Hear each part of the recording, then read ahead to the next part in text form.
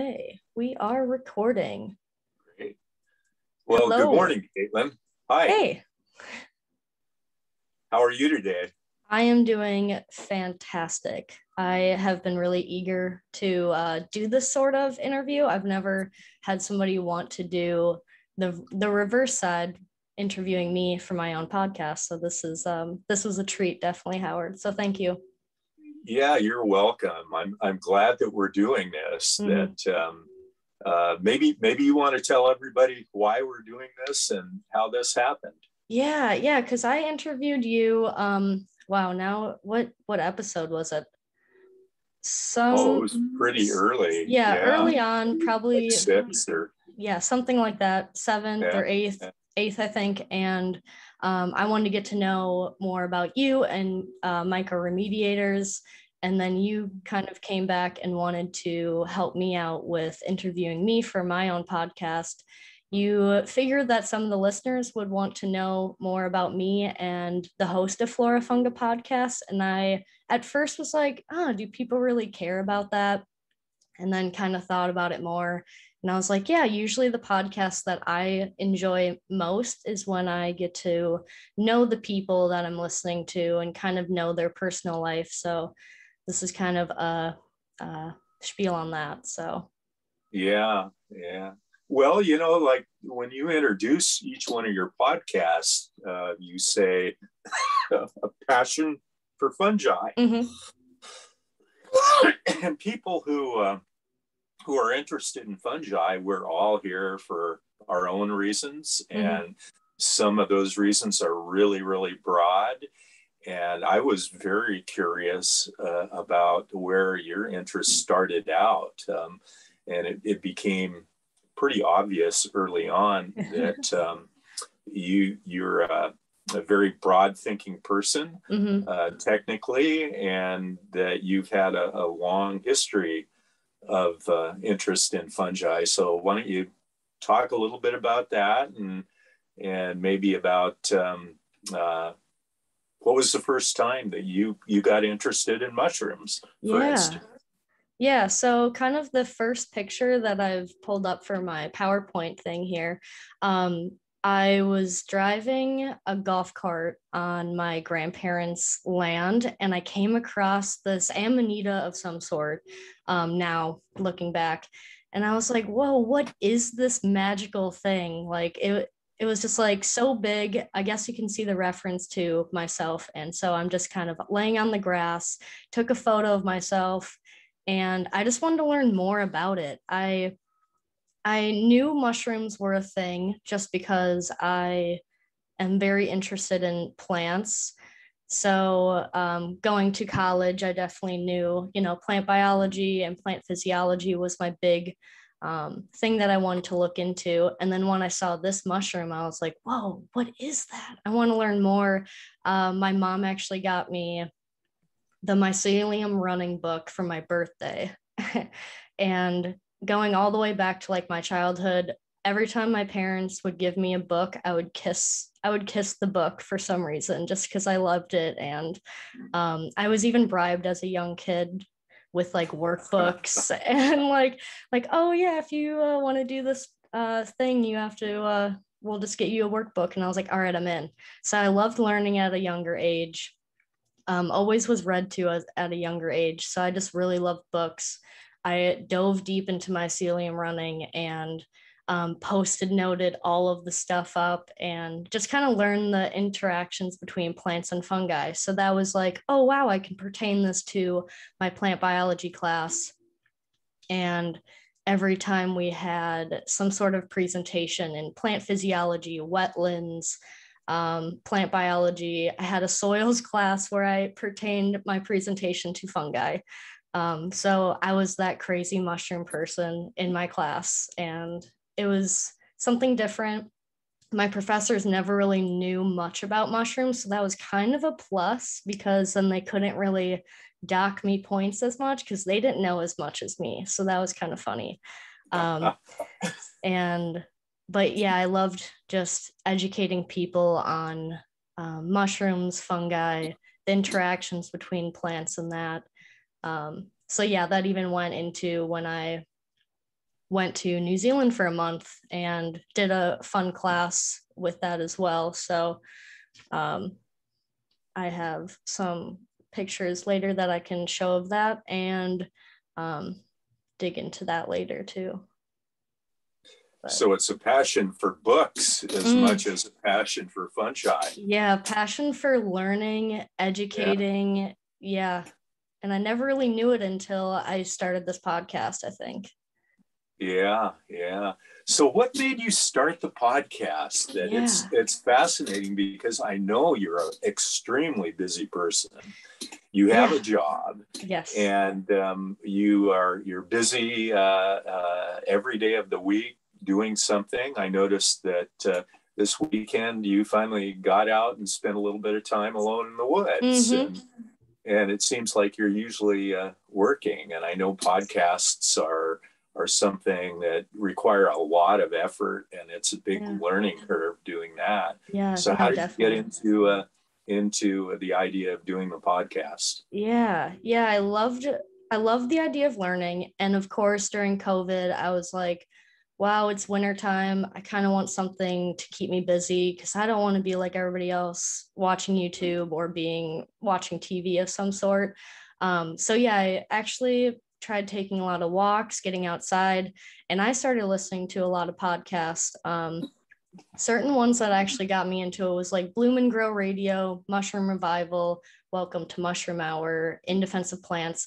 They all kind of talked about the ecology of plants and fungi, but again, there was only four or five like main podcasts that I really enjoy listening to, and none of them went into a lot of physiology. So I was like, you know what, maybe I could make a podcast on that. I'm a plant biologist. I can look into some stuff. I can have people on that, are more educated than me or just have more different passions and diversity. So yeah, that's really what sparked my interest. Was I wanted to be able to learn more. And isn't that like a saying, if write a book about what you want to read about? So that's kind of what I decided to do, is make a podcast what I want to listen to. So like Completely Arbitrary is another one that just started. They talk about trees, and that one's really good. So I was like, shit, I can make one. I like networking. Maybe look into future job. I could kind of shadow people on the side. It's kind of like a big umbrella where I can learn more and hold all of my knowledge in these podcasts. So yeah, podcasts are interesting, that this is a new part of our lives. And I find myself through the day, I'll be wearing a headset, and whether I'm mowing the lawn or doing whatever, I'm listening to a podcast.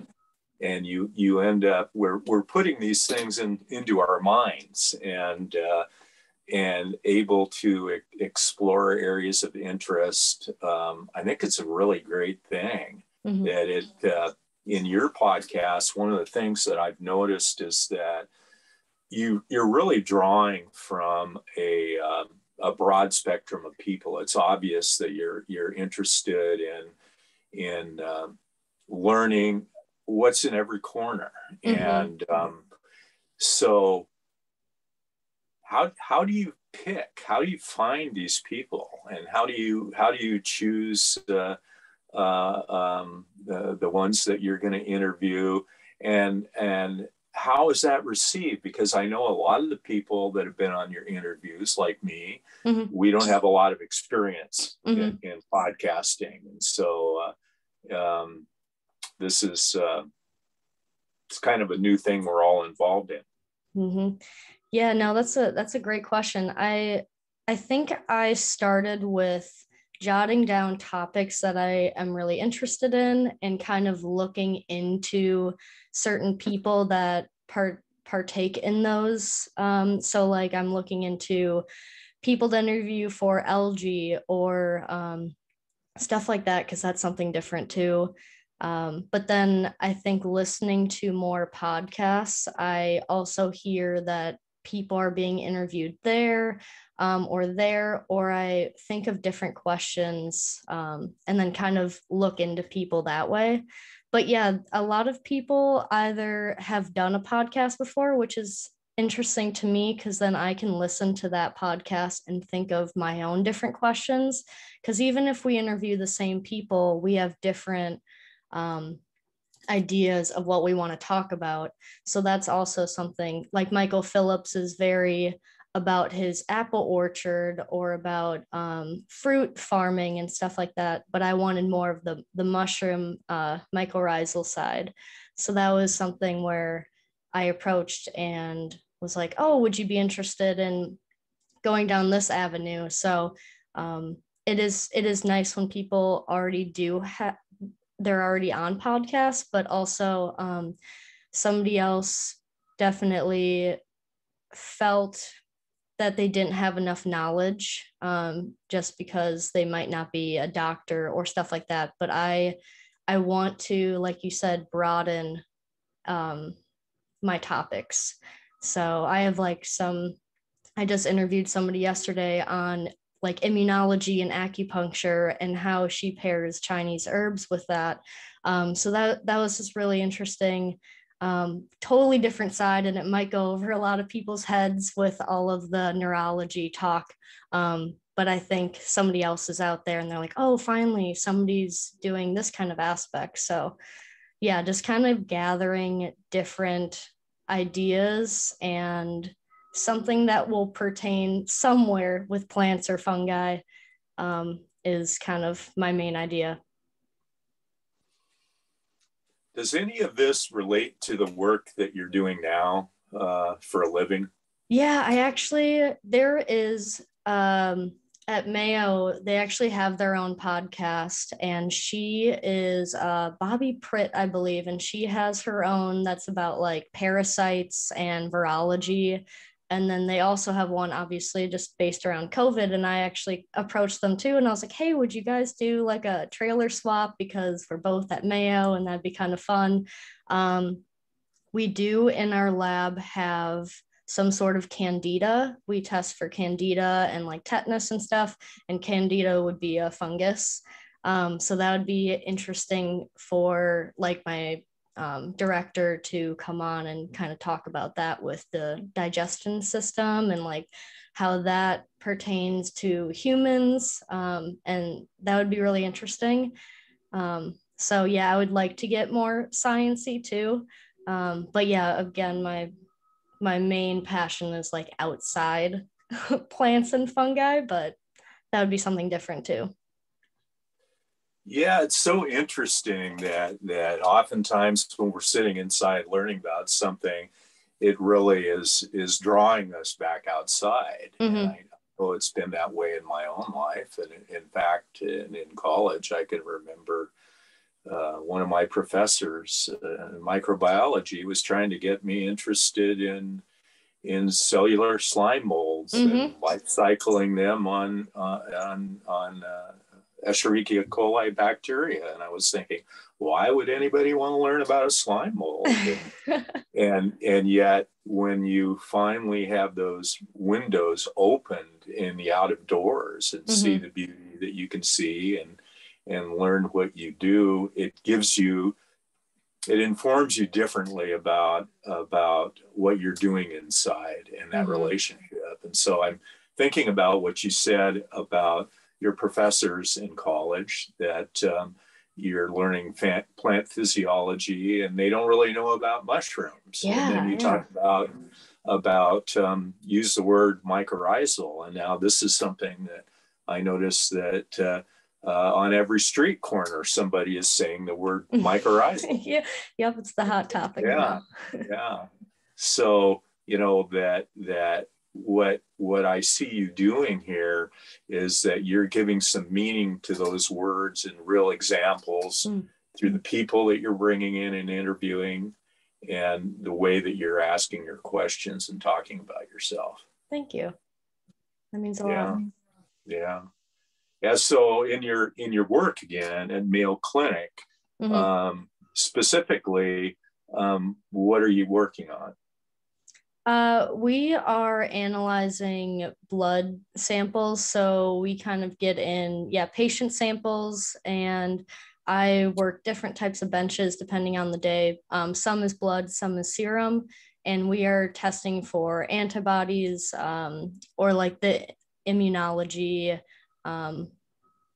We're testing their like immune system before or after taking a medication to make sure that some of their cells are depleted, so then they can go on with treatment. Or we're also looking at babies' immunity as well. So mostly analyzing blood samples, sometimes serum, but then we send out those results and kind of let them know if everything's okay or if they have to keep going with medication or stuff like that. It's a lot of our lab's very manual. I know a lot of labs at Mayo is automatic, but I like the manualness. It gives me, something to feel more accomplished with. And but yeah, again, I am inside all day. It's a little too much, but yeah. So do you find yourself as you're doing this reviewing some of these experiences? You mentioned one a while ago about going to New Zealand. What did you do there? Yeah. Let me see if I can go through some of these things here. So when I was what year did I go? 2015, I think, is when I was there. But yeah, I wanted to go for a month. It was like 2 weeks volunteer, rehabilitation, restoration, and then 2 weeks we kind of like adventured from the south to the North Island and kind of getting to know the culture. And again, me just looking at plants and fungi. So I took so many pictures. But yeah, this is the first day we got there, and I was like, holy crap, look at this plant. It's so big. I don't feel like we have any like green things here that are just so like Jurassic or stuff like that. It blew me away. And of course, day one, people already knew that I was the crazy plant mushroom person, because every time I was like, oh, you guys gotta look at this. You gotta take pictures of me with this. So but yeah, we stayed on an island without like any trash. Like it was one of those leave no trace type of islands. I think we had like a Wi-Fi router just in case, but there was 2 people living on this whole Motoe island in New Zealand. And we would wake up and go out and hike the bush, collecting seeds. We planted a lot of native plants in the wetlands. We would also cut down like invasive vines. I also we had to do, well, I think I was the only one that had to do like a credit. I wanted to receive a credit for studying abroad, so that entailed teaching a class on something, anything really. And I picked the importance of fungi, obviously, and I brought my mycelium running book. And since I had all of those post-its in there, I kind of just made like a cool little workshop where we collected, I think you can maybe see something at the bottom of the page or the picture on the left. We collected some like moss and some fungi, and we're just kind of like learning to identify like what different mushrooms look like and where you can find them. And so I was teaching a class on the importance of fungi. So thank you to Paul Stamets for that awesome book. And everybody just kind of fell in love with me falling in love with mushrooms. I think everybody really enjoyed it just because of how passionate I was. And that's, I think, when I really learned that I could kind of mold and help people understand a different side of nature. So this is me and one of the local helper volunteers, and we are cutting down an invasive species where they have like a huge seed pod. I'd actually have to look up what the plant was again, but they had like seed pods, and once they opened, then like millions of seeds would just fly everywhere. So we were trying to cut down all of them and kind of get rid of them. So it was a really fun experience. I would definitely go back. And so this is me just like enjoying the coast of it. Yeah, it could be anywhere you look at that. Yeah. It's, did you find that the people in New Zealand have more receptivity when you talk about fungi? Oh, yes. I feel like even like there were 70-year-olds with tattoos. Everybody was just so open-minded, so nice. Everybody just really cared about the environment. But again, you are on an island, so it's kind of like you only have a limited space to have trash on, to farm. So I think they're very open to environmental purposes, and that you would see that everywhere,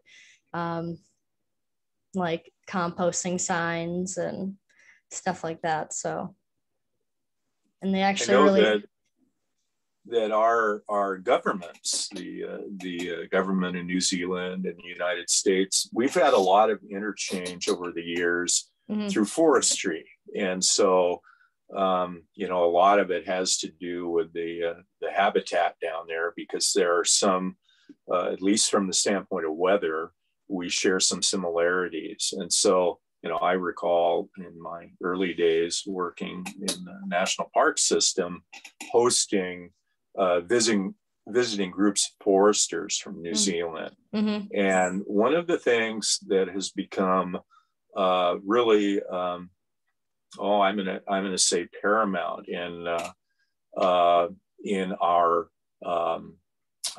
forest production is that we incorporate fungi into the growth of young seedlings. And so, this is something that had been developing really for decades. And I find that over here, it's people that are within that industry that understand that. But I think I'd agree with you that I know that the groups, that certainly the people that we met over the years from New Zealand, seem to have a broader and closer connection to all aspects of nature. Yeah, no, I also think that plays a part with like the native peoples that are there, the Maori culture. They're very respected, and they have a lot of their language everywhere still, and they're very in tune with nature and the connection of everything.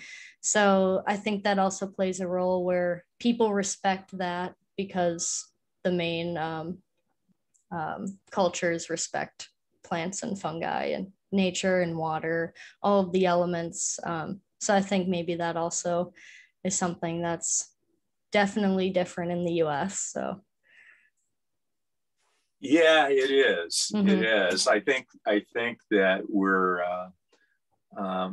we're starting to recognize those connections that make us feel that way, and that our disciplines are growing together now. And so,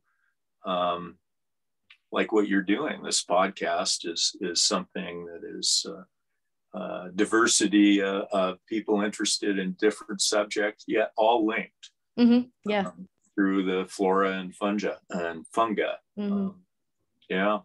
Yeah, definitely. I also have somebody that will be coming on just because they like the look of plants and fungi. She takes a lot of photography of lichen, and even if you're not like a main scientist and you just like to have cool plant or fungi photos, I like to talk about that too. Like the art of nature is something that a lot of people can relate on.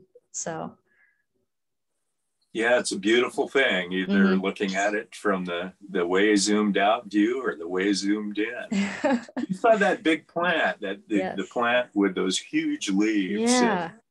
And so what was the first plant in your life that got you interested in all of this stuff that took you to New Zealand and here today. Yeah, definitely. I wish I actually had a photo, but growing up in Milwaukee, my parents had this huge red maple tree, and I don't know what it was. I was just fascinated by it. I think it was just so big and I could climb it. So I decided, yeah, like anytime I was in a bad mood or I just wanted to think stuff over or I wanted to journal, I would climb this red maple and just kind of hang out up there. It's kind of like a mutual relationship. I think I gave it some, life and it gave me some back. So I think that's the first real like connection that I had with a plant. And that was, yeah, definitely, I guess, whenever I could climb a tree. I don't know how old that was, but yeah, I wish I had a picture of that. I also had a neighbor that always grew tulips. And my mom told me the story that I would go over there and just like pluck or flick all of the tulips because I just thought they were so pretty and it just like was pretty falling. And she made me go back and apologize that I picked all of their plants. But no, they were like, oh no, it's fine. It's fine. So definitely one of my first memories dealing with that is, yeah, me flicking people's tulips along the whole block and having to apologize. I just thought it looked so pretty. I don't know what was the big deal, but yeah, it was fun. Climbing trees is still definitely something I like to do. Every time I go apple picking, there's even, yeah, this one, this was like a tradition that we always had was every fall we'd go apple picking and there was always trees that I could climb. And so I always got the bucket up there and I would pick, the most pristine apples and hang down like a monkey from them and just had fun. So I still do that to this day. I think last fall I went 3 times just because I love picking apples. Well, I tell you what, that climbing trees is fun, and Yeah. I still climb trees whenever I can too, and usually when nobody's looking. And it's a big part of forestry that people that climb and harvest seeds, for instance, for Douglas fir, and that is an interesting career, and there are people that do that. Yeah. And we have our forests, like I'm thinking right now about the H.J. Andrews Experimental Forest down in Oregon. This is a place that you need to come to someday if you like climbing trees, and maybe you can talk them into letting you go up and look at some of that overstory research that they're doing on the everything that lives in them up high. Ooh, that sounds really fun. Yeah, no, forestry sounds really, really interesting to me. Oh yeah, it's a whole nother world, another perspective. With every foot that you ascend above ground, that you're not in an airplane or on the side of a mountain.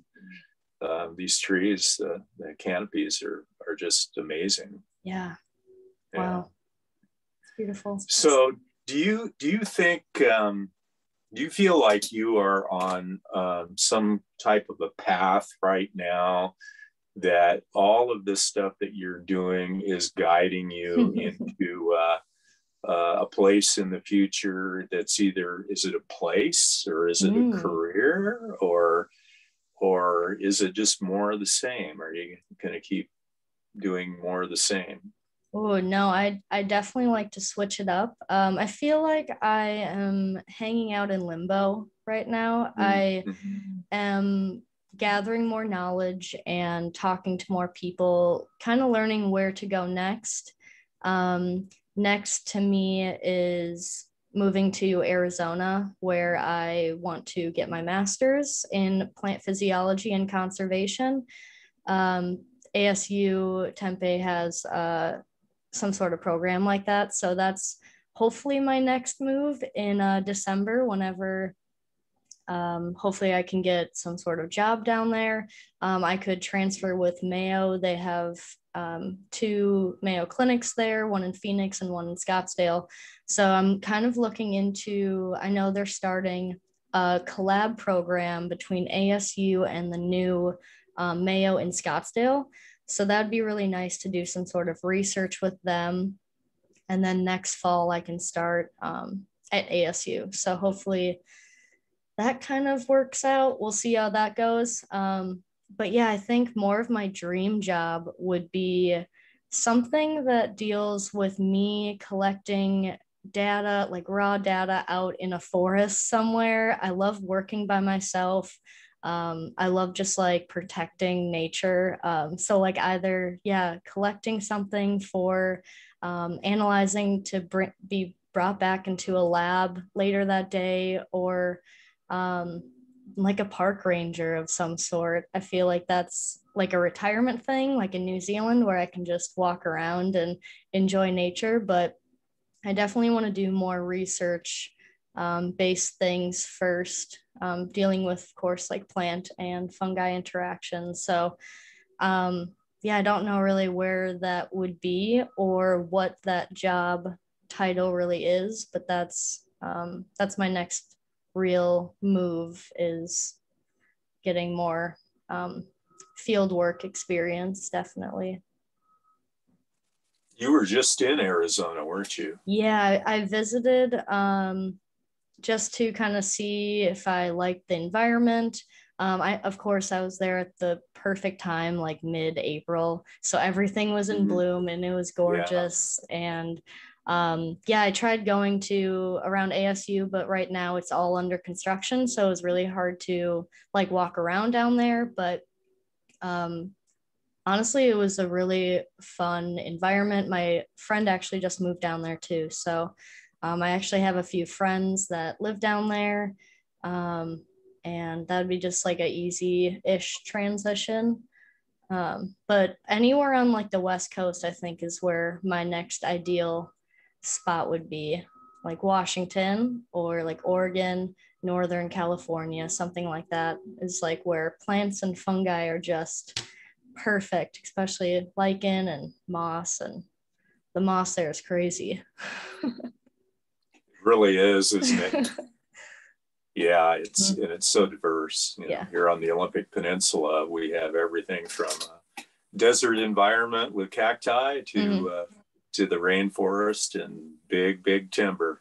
I love it. Yeah. It's interesting that people who go into plant pathology and particularly mycologists, that not that many years ago, if you were a mycologist, chances are you were probably working in a lab and you were probably working with fungi that is used for pharmaceuticals. And now there's so much more interest in fungi that make mushrooms. Yeah. And it's, I think, probably a really good time for you to be involved in that now. And you're for the really, I think that for the first time, you can make a transition between what you're doing in a blood lab right now. Now that we're recognizing these relationships, mycorrhizal relationships, particularly the chemistry of the metabolism of plants and fungi and microbes and how they interact, that you'll be able to bring those skills and perhaps some of the testing equipment that you're using into the big outdoors. Yeah, I know a lot of places like flow cytometry, so that's something that we really use in our lab, is like counting cells and stuff like that. And I think a lot of labs or people are looking with people with experience in that. So No, that is really interesting. There's even stuff you can just like bring into the lab or into like the field now, just like small like PCRs and like stuff like that. So that's really interesting how small and um, cool it's getting out. Just even in the field, you can test something right there. It's crazy. Oh, absolutely. Yeah, Mm-hmm. the field of transcriptomics, all of the omics Okay. that we have access to now that can be applied to any any part of life to look Mm-hmm. at it is something, like you say, that you can put it in your pocket now, Yeah. and people are able to carry equipment that will give DNA readouts Mm-hmm. as amateurs and be able Yeah. to afford that as a hobby. Yeah. And so the information that we share now with each other is something that is really accelerating the breadth of scientific knowledge in all of our disciplines. Very true. Yeah. Yeah. Yeah. It's crazy how like citizen scientists are now, especially in mycology, I think is like a big thing is you don't have to go to school to do certain things. You can just have passions about it and get into it on your own. So Yeah, that is certainly the path that I took, mm-hmm. and many very very famous mycologists that Yeah. are alive now. They came to this through their passion for fungi too, Mm-hmm. and it was that passion that informed them, and not necessarily at a university. But certainly the work that is coming out of our universities now in this field is really, really amazing. Mm-hmm.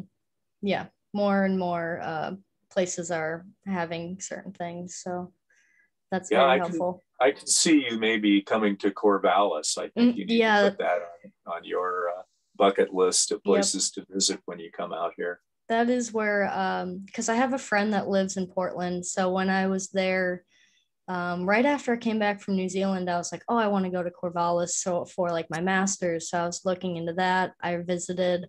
Um, so yeah, I honestly I'm very open to a lot of different areas. I know transferring with Mayo would probably be the easiest, most safest, but I'm also not down for the safest. I can go anywhere. But yeah, no, I definitely like that area and was looking at my master's there as well. Oh, great. Mm-hmm. Well, you're that little girl that is standing there with those deer right now. Did she have an inkling of where this was all going to go? And if you could talk to her, would you tell her anything about where all this could be leading, or give her any advice? Yeah, no, I know I love that my mom sent me some of these photos. I don't remember this at all. Definitely not. And I just realized that we have the same haircut right now, so that's also funny. But yeah, no, I growing up I really loved animals. I think that's what started everything is I really wanted to be a vet. Um, like every other little girl's dream. And I went into that, looking into that, and I don't know what it was. I think I'm allergic to like shedding cats and dogs. So I was like, oh, maybe a vet's not like the best thing. And then I'd have to put down a lot of animals. But with plants, you don't, I mean, they don't really like talk back, but they do. So it's something different that you don't feel bad about like testing and yeah, I never knew that I would get into the plant realm. But now looking back, looking at all of these photos that I've been digging up, like even like this one, I love gardening. My grandparents always had a garden and they always asked me to help with stuff. Also, if my grandma would hurt herself, I was the one to like put the band-aid on because I wasn't afraid of blood. I would love the weird stuff like playing in mud and getting dirty and all of that. But yeah, advice for myself, I think I would just say keep up with being diverse and just try to like get in different avenues of the plants or fungi or animals, any other like nature stuff. And definitely to get into public speaking more. I think that's also why I started this podcast, to help with public speaking and articulating my words better. So that's something that I know nobody ever wants to do as like a middle schooler, is stand up in front of the class and like read your story. So I never wanted to do that.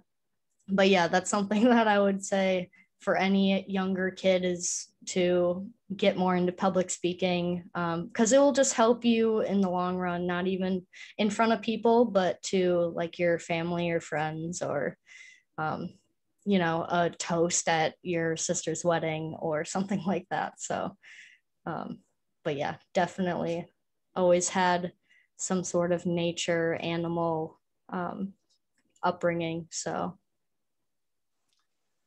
is it mostly vegetables, or do you like flowers too? I guess this photo also shows that I'm mostly a green plant person. I think Yeah. flowers are, everybody likes flowers because they're pretty, but I like I guess all the stuff in behind me or in my house. I have probably a couple orchids, but that's really it. This like for flowering stuff at the moment. So that is something interesting. Like the cool like things like this is just like cool to me. It's just green, and how does it just keep going? It just does. It just has its own way. And it's pretty to me. I like the color green. It's very vibrant, I think. So it draws me in. Yeah. It's of all the colors, I find it really interesting in that it is the symbol of life, Mm-hmm. certainly for us Westerners, where Yeah. it is so green. It's Yes. really green Winter is here. so sad. And then all of a sudden it's like a whole Yeah, restart of the season. And you're like, yeah. whoa, leaves on trees. Oh, it's the little things. Yeah, we don't turn brown around here in the Mm-hmm. winter, really, a little bit, but there's so many evergreens. So there's a lot of facts to know about this. So what are your favorite facts that you know about plants and fungi? Yeah. Yeah, my go-to party fact would be asking people if they know or they're familiar with the smell of fresh cut grass. And of course, everybody's like, oh my gosh, I love it. It smells so good. It's so fresh, so clean. And then you tell them that it's really the plant screaming for help. And then people are like, oh my gosh, what? So that's something that I love to share with people, is that, yeah, the plants are, they think they're being attacked, or there's some a like animals eating it or stuff like that. So they're like spreading off the VOCs to signal that something is attacking them, and they have to let the next blade know that. So that's really interesting. Wow. Yeah. So Wow. Who would have thunk? I know, right? The Yeah. communication is crazy between plants, and it's Huh. something very little known. But um, and then I Well, they guess might scream, but after the screaming, what do they do?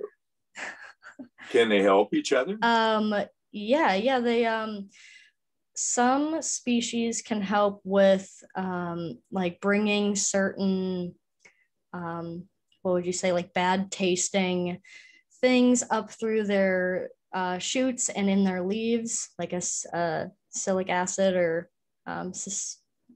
forget what the acid name is, Huh. but Huh. um, they can make certain leaves taste bad for other um, animals that are eating on their leaves, or even signal to the predator to attack the insect that's attacking the plant. So there's a lot of like mimicry happening, or a lot of signaling to bring other animals to attack that insect, which is crazy. Everything's kind of working together or just mimicking certain things to get their way, which is really cool. Yeah, I've heard some mycologists say that they feel that the primary life relationship is pathogenic. Do you think that's true? Pathogenic.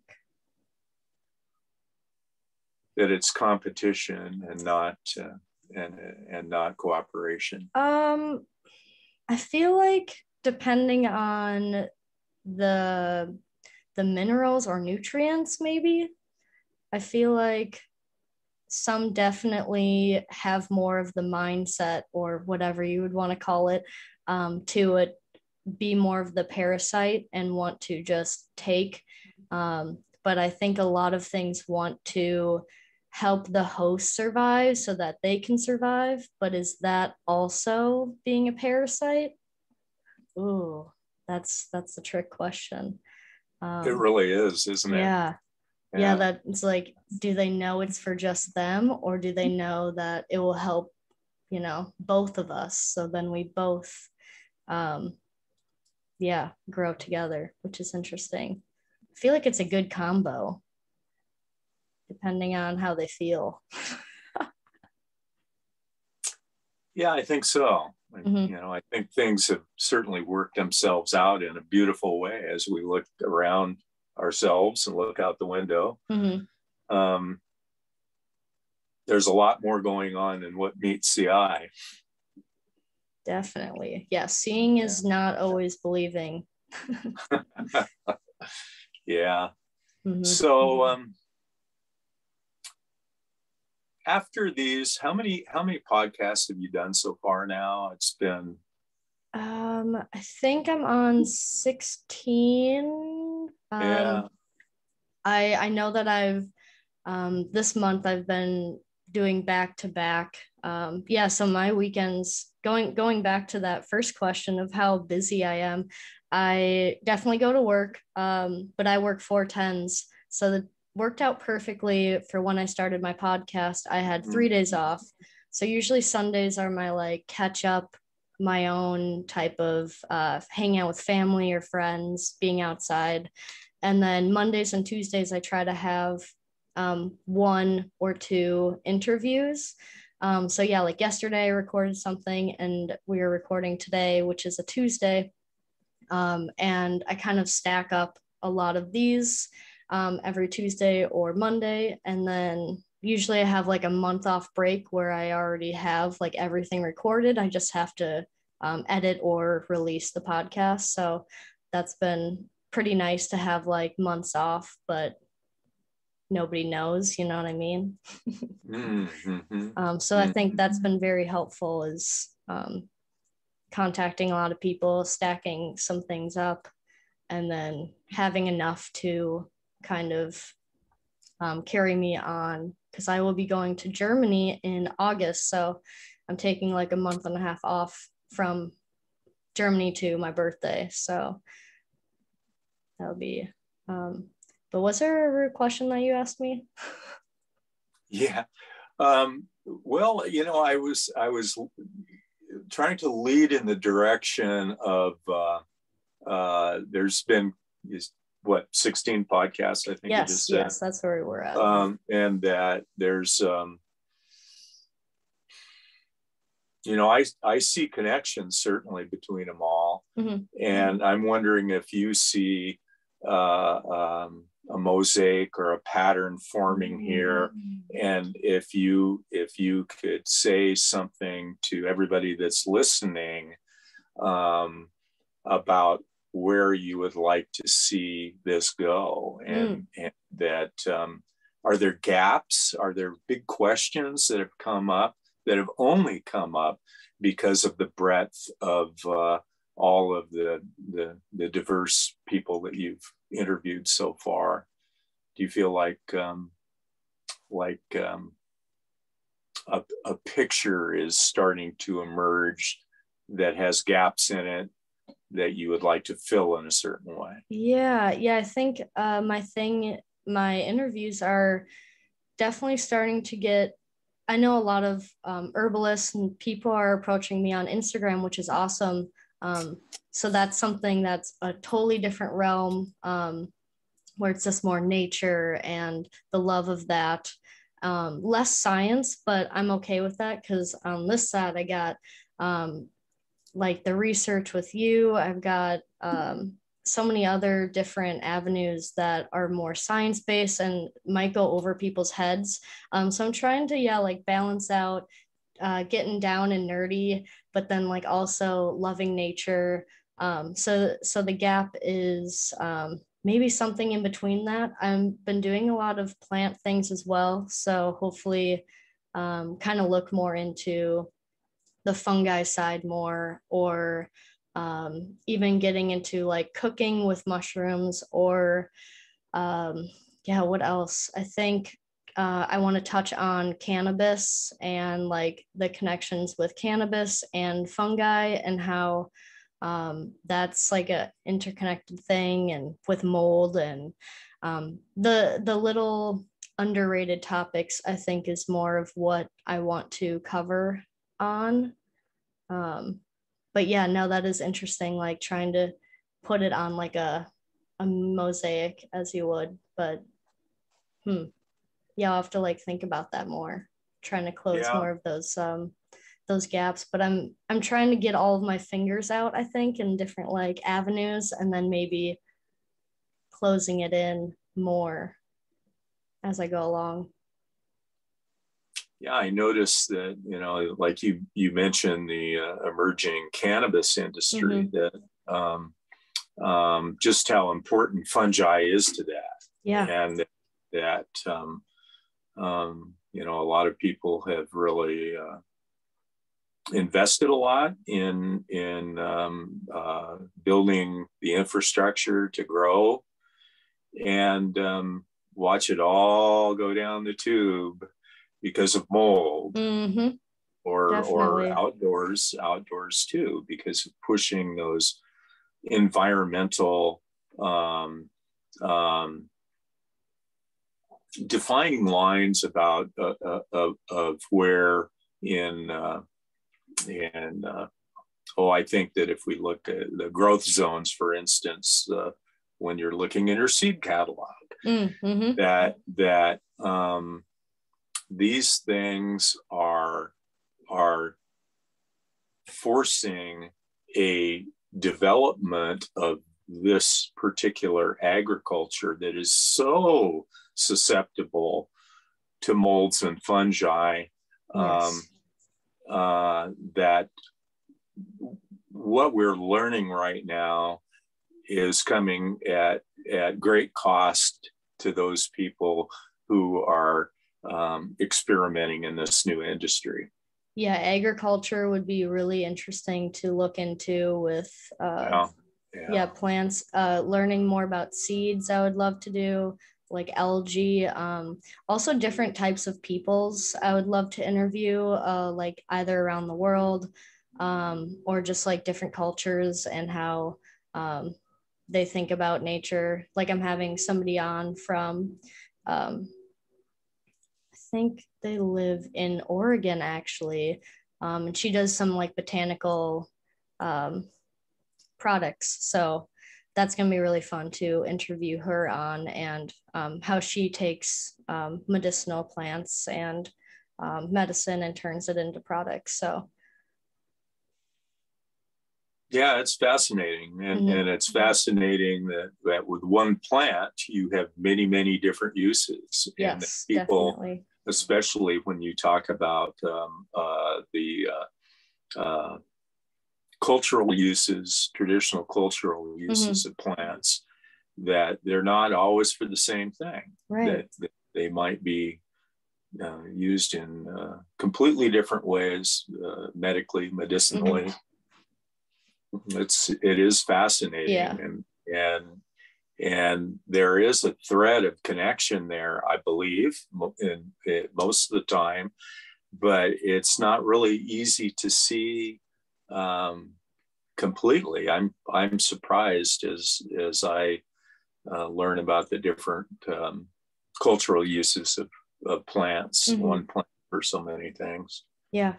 Yeah, definitely. Some things are sacred to some people, and other, they don't even know what it is. And it is very, very different, and vast understandings, which is interesting in itself.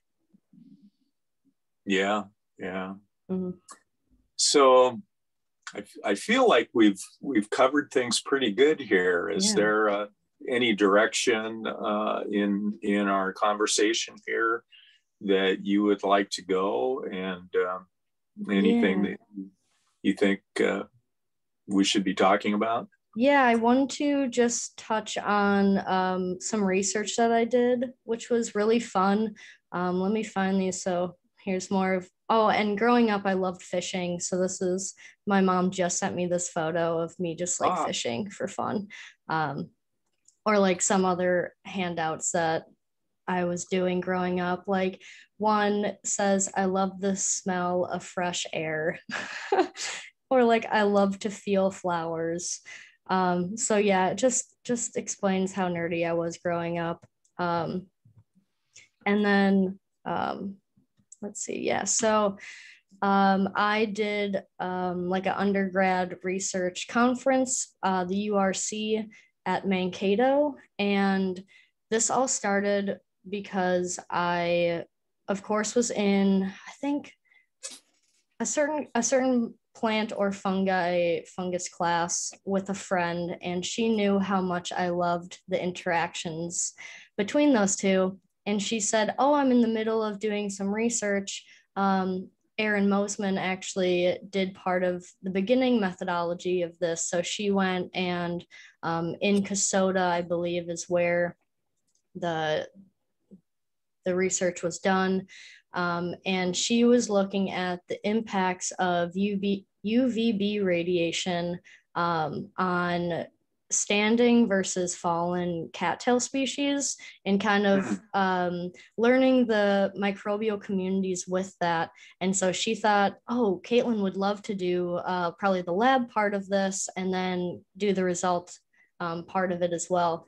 So I partaked in this research, and this was one of the professors that I was dealing with. This is Timothy Seacott, and then the other one was Christopher Rulin, which I had on the podcast for photosynthesis. So us four kind of like took different avenues. I did a lot of the lab type stuff. You can see, let's see, I will go to the main thing. So this is the poster that I had, and in methodology, that is me in a hood, and we are taking plant material, which is the Typha augustifolia, the cattail species, and I'm pretty much putting a solution of some sort into biologs and analyzing them to count these species and to kind of create ordination to understand what we're looking at. So we had some fallen cattail species, and then we had some standing cattail litter bags is kind of what she put out there. And then some were reduced UVB radiation, and some were just ambient UVB radiation. And we were hypothesizing that the fallen versus standing cattails would have different microbial communities. Also, we figured that, you know, the stuff on the ground would be closer to soil, so hopefully it would have their own microbial community and maybe different types. So me analyzing them and then making this ordination, we actually did suggest that they had a difference with fallen and standing. So that was really cool to be a part of this. And this was a huge challenge for me. Again, like public speaking, I had to make this poster. I think this took, you know, like a year of doing the in-lab stuff, and then a couple, like 6 months after, to just do the poster. So this was fun having Erin as a mentor, and then working with my professors on research that I actually was really interested in with plants and fungi. So we kind of found some significant difference, and I know we could have went more further with this, and I hope that whoever took this on in the next years, they kind of wanted to look at the different microbial communities and their structure and function with the plants. So it was just kind of cool that I got to be a part of undergrad research. And now I'm really eager to do more of that in the future. So that was really fun. And actually, I think this one, yeah, I just wanted to do a little extra microscopy stuff. So I had the leftover plant material, and I showed this to CCOT, and he was like, "Oh, I think those are like hyphae where those arrows are." And so that was just kind of cool that I just picked a piece, and I was just like, "Oh, this looks really cool." And then he's like, "Yeah, I think he found something." So that was just kind of cool. And I wanted to include that in this presentation.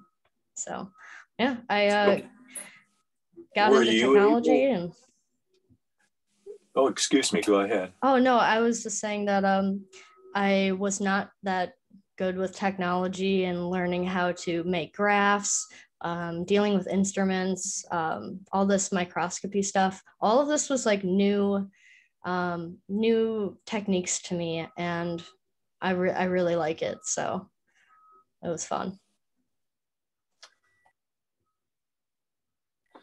So during that study, were you restricted to following a process that was inflexible, or did you encounter things where your contributions and like you found something there? Mm-hmm. Did that impact the study, and did that for you? Did you feel as though you were sort of a pioneer, I guess would be a good way of thinking about it. So you're in new territory. Whenever anybody is doing a research project, it really is a form of pioneering endeavor. Hopefully, we're not wanting to reinvent the wheel or rerun old experiments and such. So how did that work out for you? Yeah.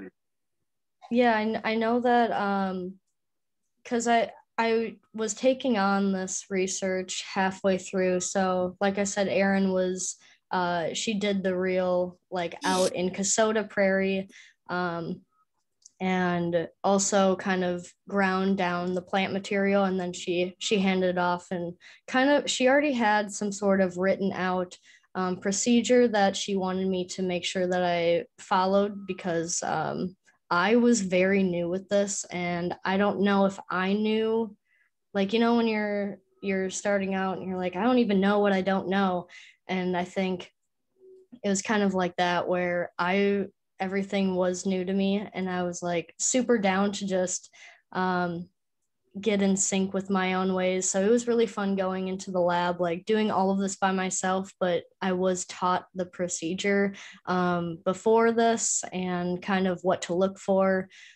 So if anything went weird, I would just meet up with my professors and we would talk about certain things. And I think the only time where I was really like confused was the ordinations or making those like DCA type of graphs, because I was like, oh wait, am I looking at like what are these axes, because like they're not labeled and they're just environmental gradients. So it's just like learning what you don't know and what to ask, I think, is the hardest thing.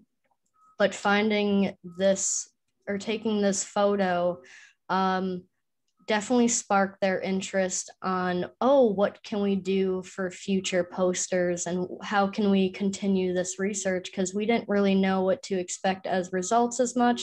Like we knew that there would be a difference based on fallen and standing. But yeah, there was really interesting trends. So I think that sparked their interest of continuing it, looking deeper in those different microbial communities, and kind of using that as like their future URC poster ideas. Yeah, it's fascinating. Mm-hmm. I know it certainly has been in my research life too, that oftentimes things pop up that become really, really significant, Mm-hmm. either for the project that you're on or yourself. And I'm reminded right now of doing research on ectomycorrhizal fungi. Oh, yes. In a dry year, Okay, when it's yeah. hard to find, Right.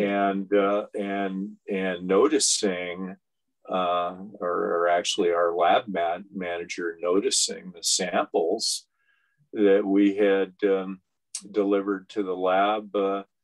He couldn't find any mycorrhizas, so he started looking at the dirt and finding that the dirt was largely comprised of mycorrhizas that had dried up and fallen off the rootlets. Oh. And so you suddenly, as you're doing these projects that we're looking for living, robust samples Mm-hmm. of ectomycorrhizal tissue to be able to do genetic analysis on, to be able to compare with mushrooms as they fruit and learn that way. But we find out something that even less is known about, and that will be the direction of future research for the intrepid explorer that wants to go in this direction someday. Yeah, that's really cool. In this work that you're doing, that you've done with the poster, and Mm-hmm. and even the work that you're doing in the with the Mayo Clinic now, it's there's always things moving that are just beyond the field of vision, Mm-hmm. or in the corner of your vision, that are significant, Yeah. and that are directing things. And I certainly have noticed, like in the trend in your podcast of evolving to include the voices of people that are making medicinal medications Mm-hmm. out of plants, and that going, oh shoot, I think we've have I lost you here? Nope. Oh, we had another call came in, I guess. Oh. But the cultural aspects of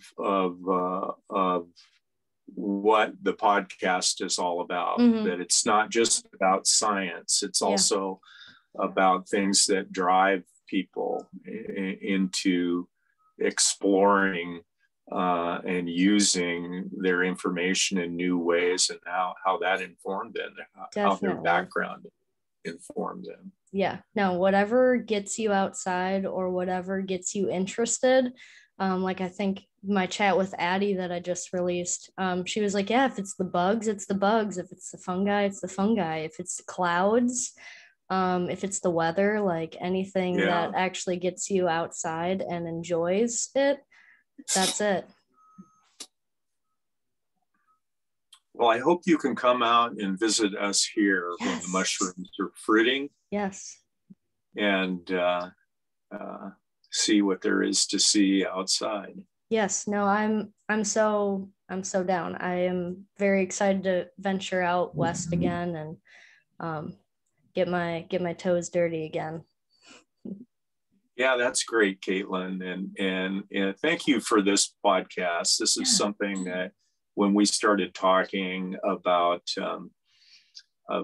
interviewing you, that it is interesting, and it's this diversity of who you are that is making the palette that you're drawing from for your podcast so interesting, because you're reaching out to such a diversity of people.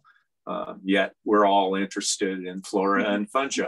Yeah, no, it's been very fun. And again, I never knew how much I wanted to educate people or get into this type of topics until I find people passionate about it as well. And love the soil people. I love the grass people. We're all a little crazy in our own way. I love it. Yeah. So you have any parting words? I think all I would say is for parents that have younger children, don't restrict them if they want to play outside or play in the dirt. Or thank you to my parents that let me climb that tree, because I think that made me who I really am. I got to have my own space, my own safe haven. And I don't think that I would be who I am if I was more restricted as a child. So again, whatever gets you outside, let them do it. Thank you. Mm-hmm. Thank you very much for having this idea, and I hope everybody enjoys this episode. It was fun doing it. Okay, Kaitlyn, we'll see ya. All right. See ya. Happy trails. Cheers.